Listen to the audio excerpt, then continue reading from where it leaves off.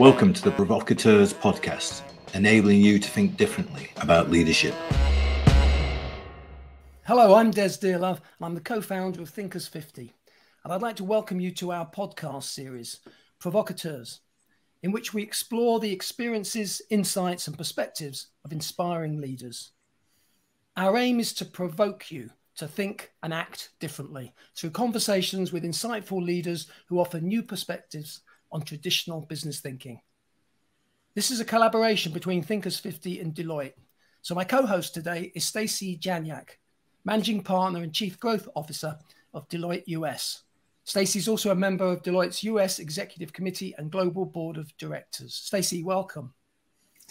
Thank you, Des. I am thrilled to be here today to welcome our esteemed guest, Hubert Joly. Hubert is a lecturer at the Harvard Business School and the former chairman and CEO of the consumer electronics retailer Best Buy.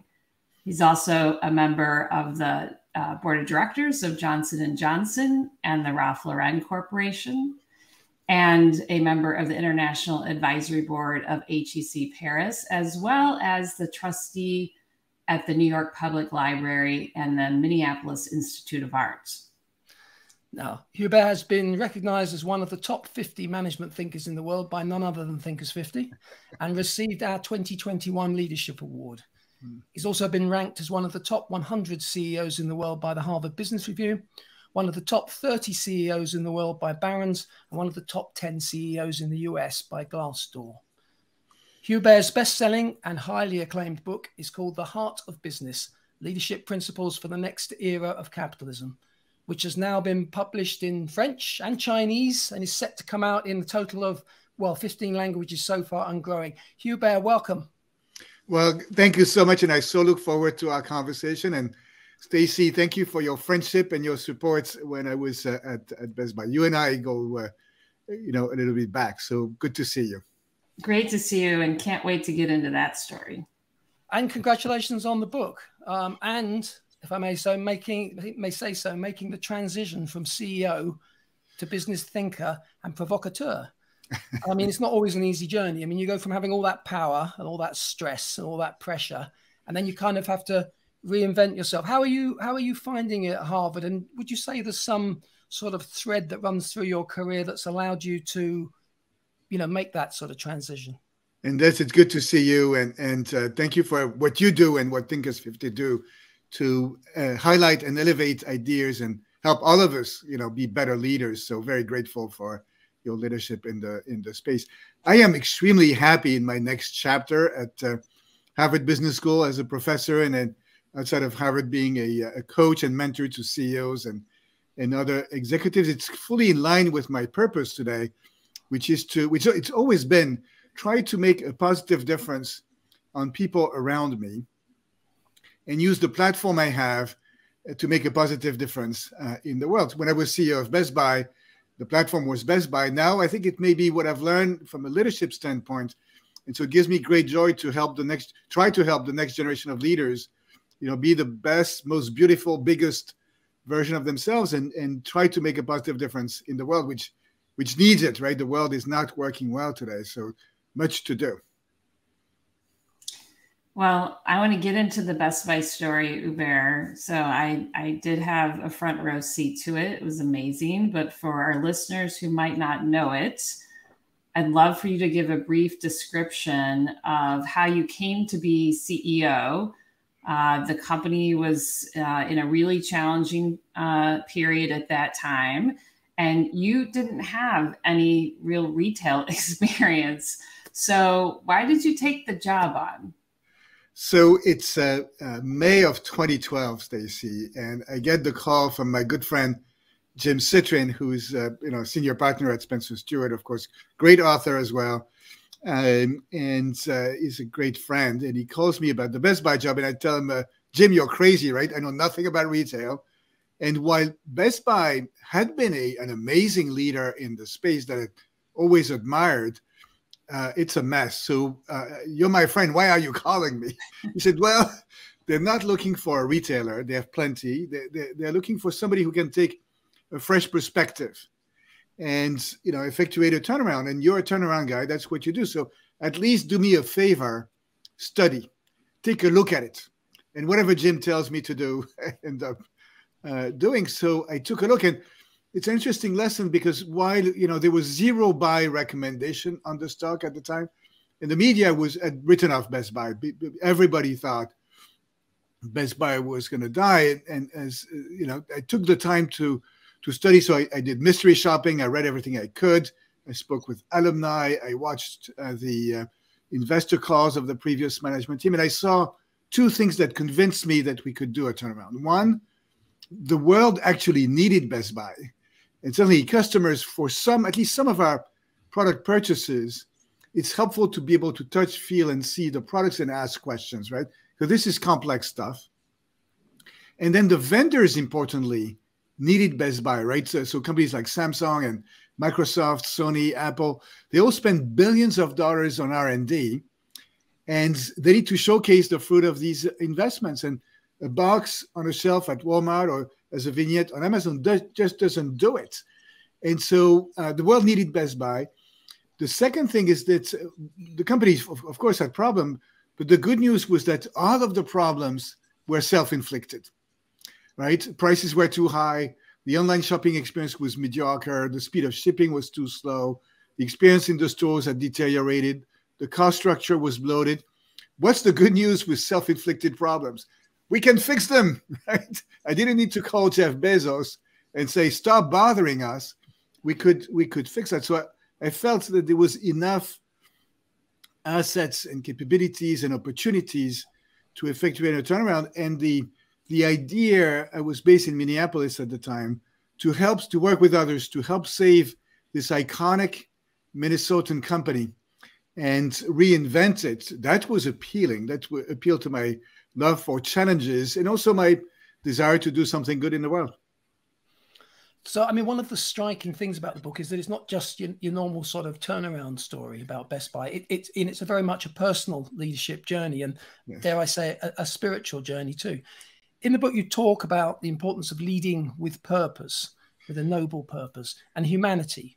Can you tell us a little bit about that philosophy? Yeah, and maybe I'll start with describing my journey as a leader, right? Because I think we all know this. 100% of leaders were born, but none of us were born as a leader. And so there were some important milestones along the way for me. And one of them was 30 years ago. A couple of friends of mine who are monks asked me to work with them to write an article about the philosophy and theology of work. Why do we work? Is work a punishment because some dude sinned in paradise? Is work something we do so that we can do something else that's more fun, like maybe watching the Vikings beat the Green Bay Packers if you're from Minneapolis? Or is work part of our fulfillment as human being and, part of, a way for us to do something good in the world? And of course, that's a choice we have. The sad thing is, of course, in companies, 80% of employees, are disengaged, right? So imagine the possibilities if everybody was engaged. So that was a first milestone. The second milestone was about 20 years ago. In many ways, to quote David Brooks, I was at the top of my first mountain. I'd been a partner at McKinsey & Company. I was on the executive team of a large media and entertainment company called Vivendi Universal. So I had been successful, except the top of my first mountain was desolate. There was no joy, there was no meaning, there was no taste. And so call this my midlife crisis. Probably has not happened to you guys, but happens to some of us. And probably when I step back, that was coming from the fact that I'd been too driven by the attraction and the seduction of power, fame, glory, or money. And now I know that if it's power, fame, glory, or money, I need to slow down, right? And time out. And so that led me to step back and with the help of, the spiritual exercises of Ignatius of Loyola, the founder of the Jesuits, to revisit my life, the highs and the lows, and try to discern my calling in life. And, key questions my wife and I ask our coaching clients is, how do you want to be remembered? right? And all of this led me to your question, Des, to, the realization that, and that was, of course, increasingly clear, in particular during the pandemic, the world as we know it is not working. Right? Of course, we have a health crisis, we have an economic crisis. Importantly, we have societal issues, social inequality, racial inequality, environmental issues, geopolitical tensions. The world is not working. And what's the definition of madness, right? Do the same thing and hope for a different outcome. And for me, there's this need for an urgent refoundation of business, indeed around purpose and humanity, purpose and people. The excessive focus on profit that was triggered by this Milton Friedman era is very poisonous. Similarly, if I think about Bob McNamara, who for me is the inventor of scientific top-down management, these things don't work. This is not how you unleash, as I talk about in the book, the human magic of your employees in support of a purpose. So it's the idea that business is about more than for profits, but doing well by pursuing a noble purpose, putting people at the center as the source, as the engine, embracing all stakeholders in the declaration of interdependence, and treating profit as an outcome, not the goal. Now, of course, most people today believe that this is something like this is the right direction, but we also all know that this is hard to do, and that's why I wrote this book, and that's why I'm now focused on helping the next generation of leaders, so that we can all make progress in that direction. And as you were speaking, I was thinking maybe business itself needs a midlife crisis. I mean, do you think there's an opportunity here? It feels that the whole pandemic, that maybe there is this opportunity to reset, which is what a good midlife crisis does. It's an opportunity. It's also an imperative, because there's so many tensions and issues. And what's encouraging, Des, and Stacey, you guys see the same people I see. I'm finding that amongst the CEOs of major companies, both in the US, in Europe, I think also in Asia, there is a realization that the old ways are not working, and that as human beings, as leaders, and as organizations, we want to do better. And there's a lot of great examples of amazing leadership. The model of the leader in this 21st century has changed dramatically, right? The old model of the leader as the superhero who knows everything and tells other people what to do, and is driven again by power, fame, glory, or money. Nobody wants to follow a leader like this. I think what we're seeing is leaders who are much more purposeful. They want to do something good in the world. And then there's some words that come with this that we never used to talk about, when we're talking about leaders: the authenticity, vulnerability, humanity, humility, empathy. These are great attributes. And the humility part in particular, so I remember when I was growing up as a kid, some friends of my parents were visiting, and they asked me a question. I said, I don't know the answer to that question. And the person tells me, young man, you should never say, I don't know. You're going to lose your credibility. And that was stupid. And of course, in this time of great uncertainty, I don't know whether you had the manual on how to deal with COVID, or back to the office, or the war in Ukraine. Of course, nobody had these things. So it's become super easy for leaders to say, my name is Hubert, and I don't know, and we're going to have to figure this out together. And you're not losing credibility and authority by saying this. In fact, not saying I don't know would lead to a loss of credibility and authority, because people know that we don't know. And so it's a very different approach. And there's so many great examples of this happening at all levels in companies. It's very inspiring. Yeah, Hubert, I think all the words you just used became really, really relevant during this COVID period. I think you were even ahead of the game as I think about the book and what you described at Best Buy around the people-centric turnaround, around the human magic. And what I thought was really provocative was that at some point you said you had lost control of the operations, right? And that, I mean, that's very provocative for any leader to get to that point and recognize that. Could you talk a bit about what that meant and what that meant for the company? It was such a great feeling. I think it may have been in 2018, and I'll describe a story that I became aware of. It was, I think it says it was 2018, and in a store, in one of our stores in Florida, there was a young boy and his mother who came back to the store, after the holidays. The young boy had for Christmas, as a gift, he had a dinosaur toy.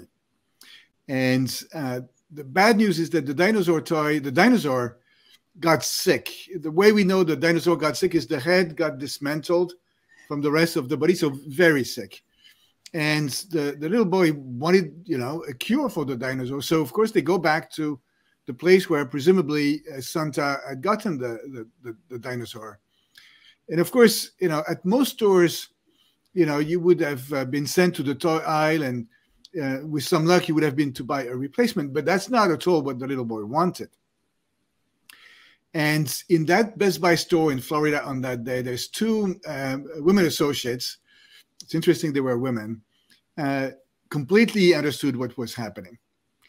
And they took the dinosaur toy.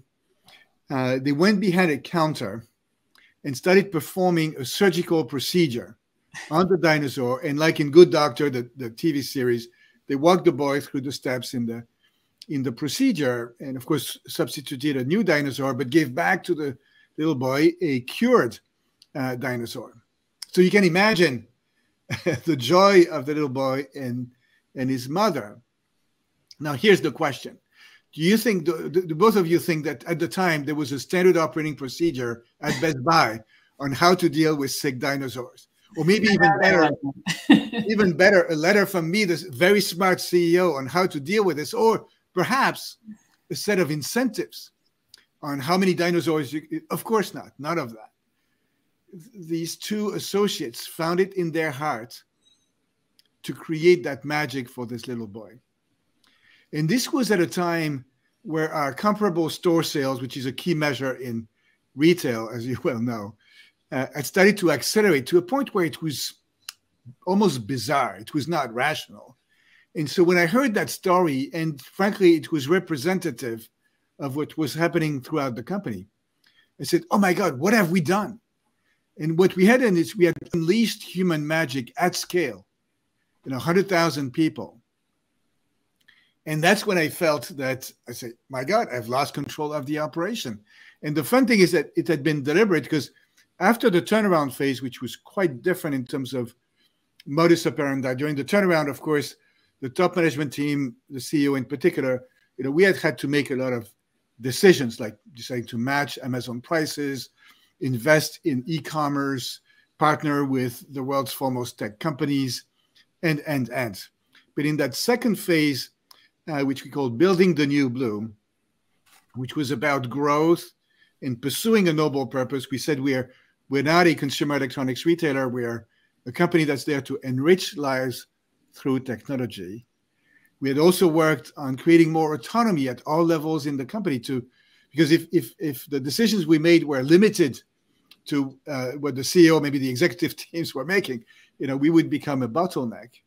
And so we had created an environment, and that's the key role of leadership in many ways, right? It's not so much to come up with the right answers on the strategy, but it's more to be like a gardener, to create a fertile soil where all of these human seeds can blossom.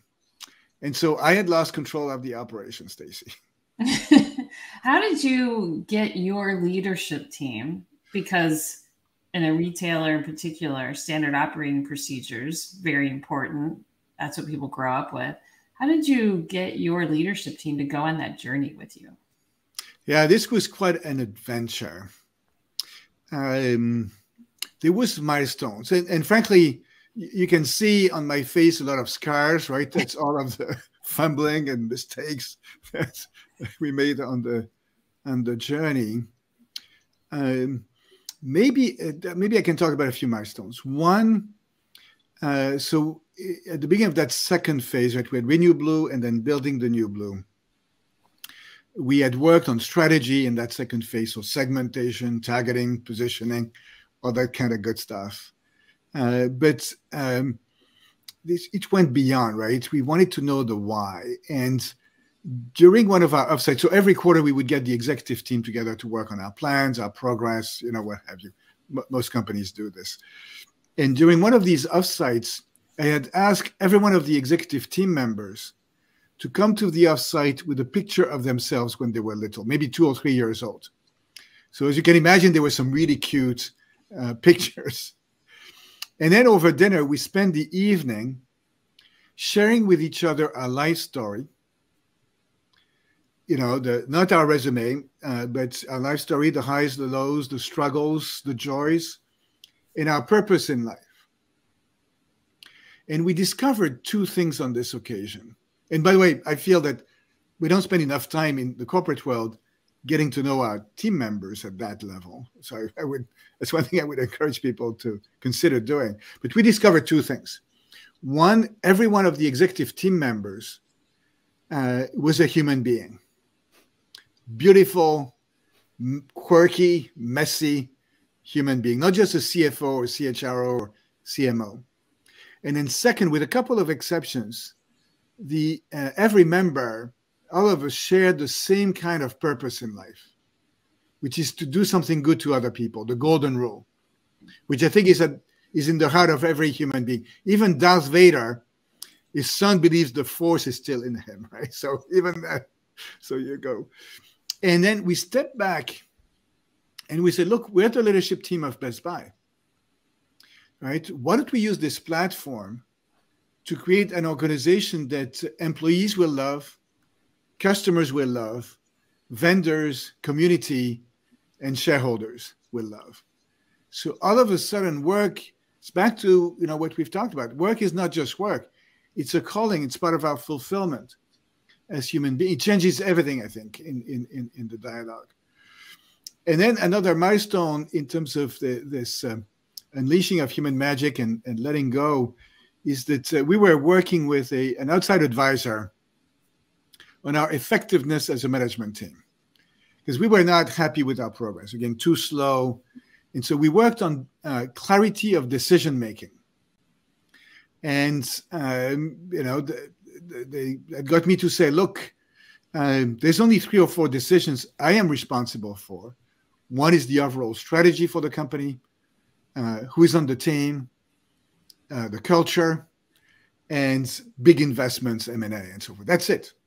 The rest, I'm not responsible. I mean, I'm accountable in the end, but somebody else needs to be the lead. So we worked on how far down we could push decision-making. And then we worked on how the decisions would be made. One of the things that was slowing us down was anytime there was a decision, if a senior executive would raise their eyebrow, like this, it would slow things down. People would freak out. Oh my God, Jack or Mary, they don't seem to be on board. We cannot move forward. And so we said, no eyebrow raising. That's not a productive activity. So that's prohibited. Maybe in your bathroom, but that's it. Now, what you can do is, you can, if asked or if you want to, you can provide input. So if Jason is in charge, let's say, of the mobile phone strategy, that's one of the things we said at Best Buy. If you have ideas, you can provide input to Jason, but Jason is going to be the decision maker. He's going to assemble a team. We've all moved to agile teams and so forth. And so it's of course, it's empowerment within a frame. So the frame is that, this is Best Buy. We have a purpose. We have there's some things that you shouldn't do. Otherwise you go to jail. But then you have to resist the temptation to overprescribe. And the last point I would highlight is this. We had, and it's going to circle with the dinosaur. We had at some point assembled a team, some of our best people, to come up with the right things to say or ask when selling a TV or a computer or anything like this. And it was really well done, really smart. Except the blue shirts hated it. because it took their humanity out. It was too mechanical. And given our purpose to enrich life through technology, and really what we were trying to do was to be an inspiring friend to our customers. That was really the essence of the strategy. There's no prescription. I mean, you cannot prescribe empathy, all right? And so it's this tie to the purpose and the strategy and the culture that led us to say, no, we have to let go. Empowerment within a frame. There's going to be no standard procedure on how to deal with dinosaurs. It's all about, motivation is intrinsic. It's from the inside out. So how do we create that environment where people feel that they can connect what drives them with their work, and they have the autonomy, and it's all about these human connections. So that was the work. So I want to take you back to the dinosaur, and I want to know two parts to this question. I want to know, how did you first hear the story of the dinosaur that needed surgery? So that's the first part. Where did you get that from? And the second thing is, what do you do as a leader? What do you do with a story like that? Because that potentially that's gold dust when you hear something like that. Then how do you broadcast that? How do you put that into the corporate bloodstream? Yes, so stories are such a gift, because this is how we learn as human beings. And I had this great partnership with our head of corporate communication, Matt Furman. A mistake that companies make.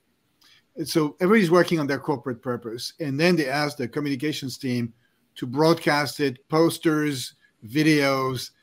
That's not how people are going to connect with what we're trying to accomplish here. Stories are much more powerful. So one of the things that Matt put in place is a mechanism by which he could gather stories from outside of the company. So there was an explicit desire, and he had, told everyone that, give us stories. And anytime he got it, we would make the most out of them in a genuine fashion. Because again, this purpose thing is important. So let's slow down and double click on it. A challenge that companies have is how do you ensure that everybody at the company writes themselves into the story of that purpose? And I think what I've learned is it's inside out. Because imagine for a second that the three of us walk into a Best Buy store, and we tell the store general manager and his or her team, we have some great news. We have a new corporate purpose. It's to enrich lives through technology. Aren't you excited? And I can guarantee you that what they're going to say is, Hubert and Des and Stacy, you're all amazing. We love you, but we have no idea what you just said, right? This is corporate speech. Could you try again? And I'll give credit to our team. So we had, as we were trying to think through, how do we get everybody to write themselves into the story? We assembled a team of 40 or 50 of our best leaders.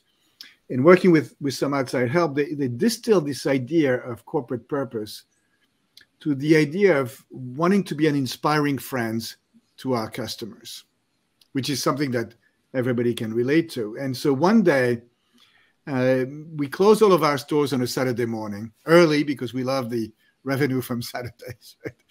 And no PowerPoints, no video from the CEO, nothing like this. We got into small groups. And I was in one of the stores, and I was paired with a young woman.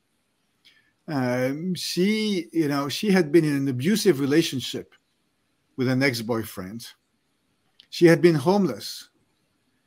And for her, Best Buy was her home and her family. And of course, immediately I see her not as an employee, right? But as a human being, as a beautiful, a bit messy, but big human being. And then the second thing we were asked to do was to share with each other the story of an inspiring friend in our life. And for me, it's my older brother, Philip. He's an amazing guy. He's the guy you should be interviewing. He's way better than I am. And then what we said is, look, what we're trying to do, which we already do, by the way, when we are at our best, is to treat each other and the customers as human beings, not a walking wallet, and treat each other and the customers as if we were an inspiring friend to them. Now, everybody can relate to this, can connect to that, because we, hopefully everybody listening has an inspiring friend. If not, call us after class so that we can help you. Now, of course, we've all gone to training. It's not sufficient to go to a training. So then you need to create the right environment, for these seeds to blossom. And stories, to go back to your question, Des, help make it come to life. And then standard operating procedures, Stacy, at some point, Cami, our head of HR, Cami, said, do you know what SOP stands for? It's not standard operating procedure. It's service over policy. And early on, when I studied at Best Buy, we created a new policy. So I'm going to take about 15 minutes to read it to you. And the policy was like this. It was, we shouldn't do anything that's either stupid, crazy, or goofy. End of policy. I like that. I'm sure the blue shirts like that. Yes, that's empowerment, right? So if you see something, do something. So that was avoiding to make, mistakes at the beginning. And then in the second phase, which was more about being this inspired friend, stories like the dinosaur, stories also on how we dealt with Hurricane Maria in Puerto Rico, really helped the culture come to life. We had 3 stores on the islands, and of course they had been hit. The island had been destroyed by, as we all remember, and we couldn't contact our employees. Somehow the U.S. government decided that the Navy couldn't help. Right? It's an island. Maybe the Navy could help.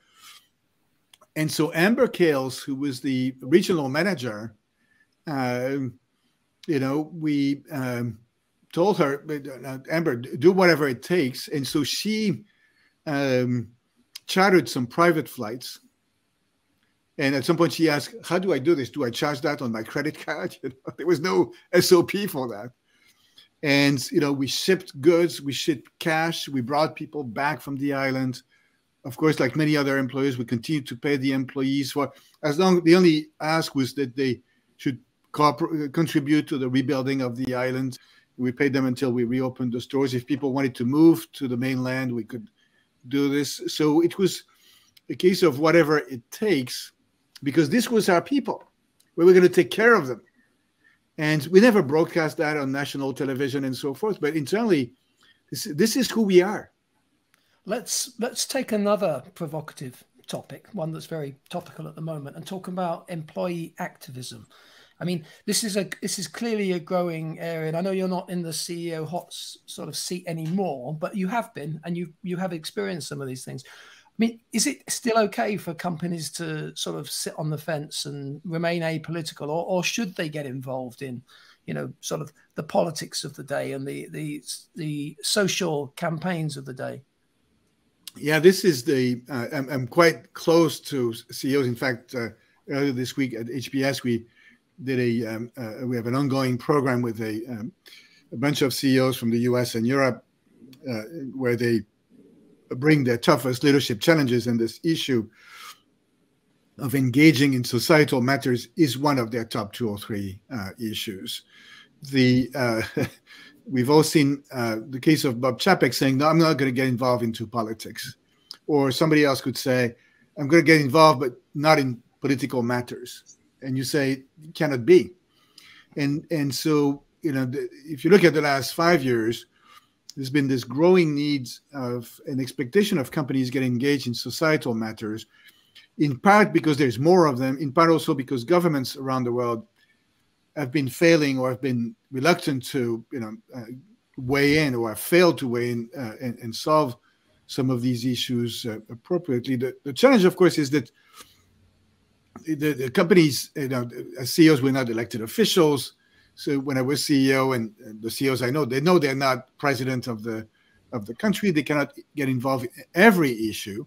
So you have to be selective and based on your purpose and your values and your stakeholders, and then figure out what's the best way to get engaged and be effective. Because it's one thing to speak up, but you also want to be effective. And so I see companies developing criteria, resources, processes. Boards need to get involved to review the framework. What are the topics in which we're going to weigh in, and develop a set of internal and external capabilities, because so many of the topics are new. Many CEOs, probably struggled on how to spell Ukraine up until a few months ago. Or you ask, I've written a case with my good friend Bill George on the Georgia voting rights bill. Mm-hmm. Most CEOs are not experts at this issue. And at the same time, let's think about it. We have employees, right? And if somebody is attacking, we feel, the rights of our employees, that's an issue. Now, you can debate whether it's actually effective to get publicly involved in the debate, or whether it's better to do it behind the scene, or whether, your best approach is to actually act. So Carol Tomé, the CEO of UPS, she didn't speak up publicly much about the issue, but which she acted. So giving PTO, give it, as you know, I wanted to speak to an international audience. So in the US, election day is on a Tuesday. And if you are a part-time worker, if you go vote, you're going to, miss the revenue opportunity. And if you're going from paycheck to paycheck, that's an issue. And if you have to wait in line for 5 hours, that's a big deal. So many companies have given a day off on the day of election days. Maybe they've put voting machines, on the closer to their premises. They educate, they make it easier for people to register, and so forth. Why does it matter? It matters for two reasons. One, you want to have the back of your employees. And B, there is a view that democracy is a key and critical foundation for business. And so, if you want democracy to work, you want people to actually vote. So, decide to not get engaged in political matters on your own peril, but then be selective, be thoughtful. I think that you need to pick issues that are relevant to you, where you're going to be authentic, where you're going to be legitimate, where you've done the work. You're going to need to be congruent, because if you say something externally and your practices internally are terrible, that's not a good thing. You need to look at how to be effective in your actions. And then you need to understand the business impact, but not necessarily let the business impact drive the outcome, because your values may be more important than the business impact in the short term. So something like Black Lives Matter, is that something that, it seems to me that everybody has to have a position, has to have a voice and something like that. That's not one that you can sort of sidestep.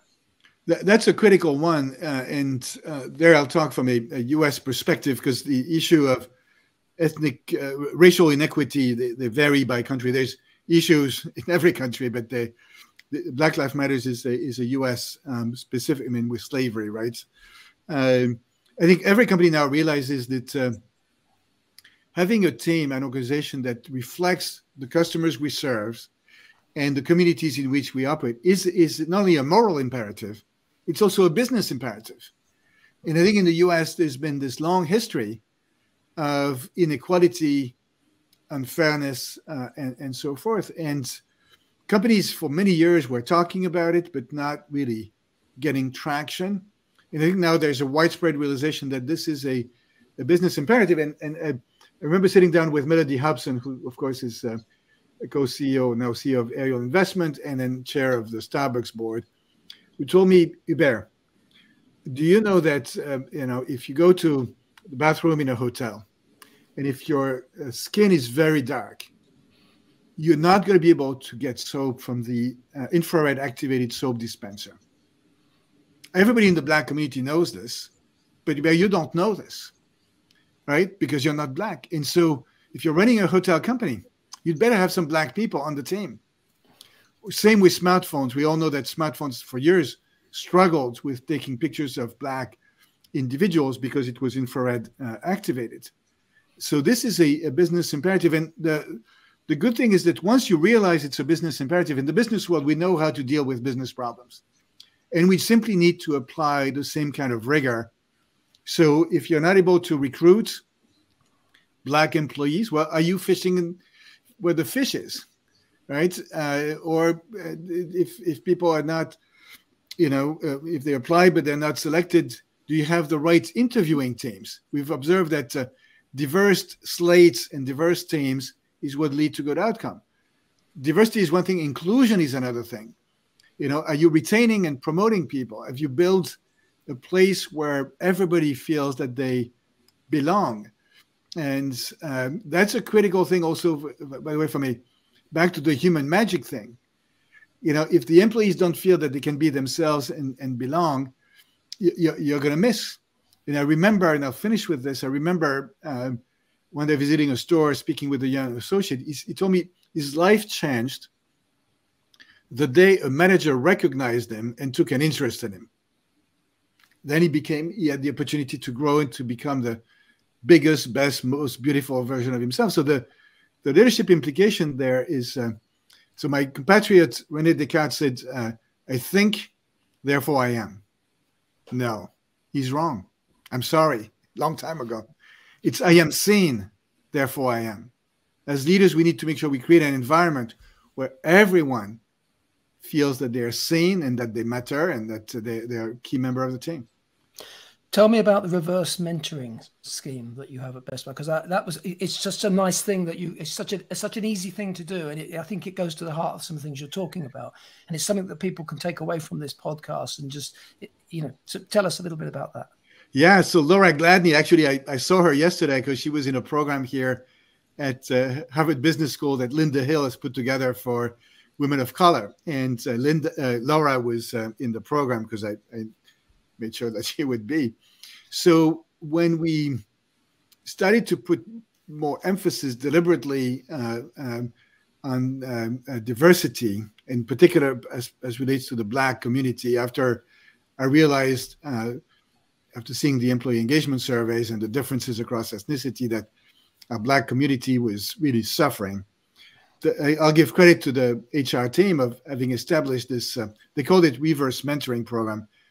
She was my mentor. Let's be clear. There was no reverse. She was my mentor. And, I didn't grow up in this country, so my exposure to the history of the Black community in this country was limited. But frankly, most of the white people in this country did not grow up, in Black communities. So it's not just, if you're foreign born.